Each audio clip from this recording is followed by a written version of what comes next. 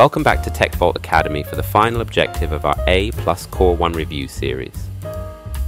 Today we're tackling Objective 5.6, Troubleshooting Printer Issues.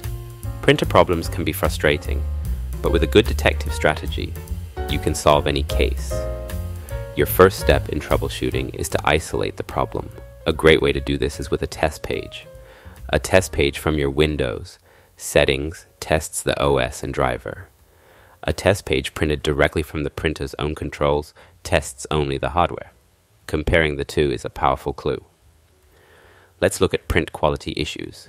If you see lines down the printed pages, it's often a clogged printhead on an inkjet printer or a scratch on the photosensitive drum in a laser printer. If your prints are faded, you're likely low on ink or toner.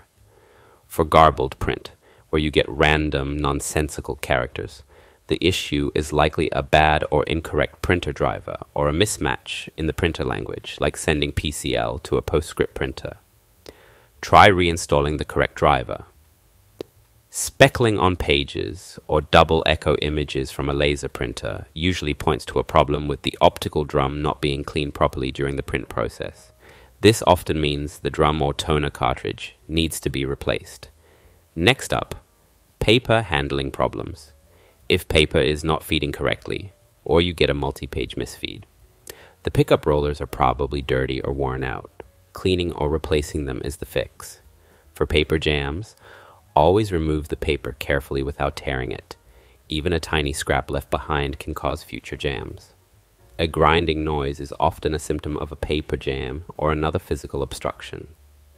Let's talk about job management and configuration. If you have multiple prints pending in queue or a frozen print queue, the printer spooler service in your operating system has likely crashed, often due to a corrupted print job. You'll need to go into the print queue, delete the bad job, and restart the spooler service. If the printer reports that a tray is not recognized, make sure the tray selected in your print driver matches the physical tray and the paper size you're trying to use. And if you get an incorrect page orientation, check the orientation settings in both your application and your print driver defaults. And don't forget connectivity issues. If your network printer isn't responding, use your standard network troubleshooting. Check the IP configuration, check the network cable, and look for link lights on the printer's network port. Finally, some printers have finishing issues. If you're getting staple jams or problems with a hole punch, your best bet is to check the printer's documentation for the specific procedure to clear the jam or configure the feature. So for your A+ exam, here are the main ideas. Start by isolating the problem with test pages. For print quality issues like lines, fading, or garbled text, investigate the ink toner, print heads, drum, or drivers. For paper handling issues like jams and misfeeds, check the paper path and the pickup rollers.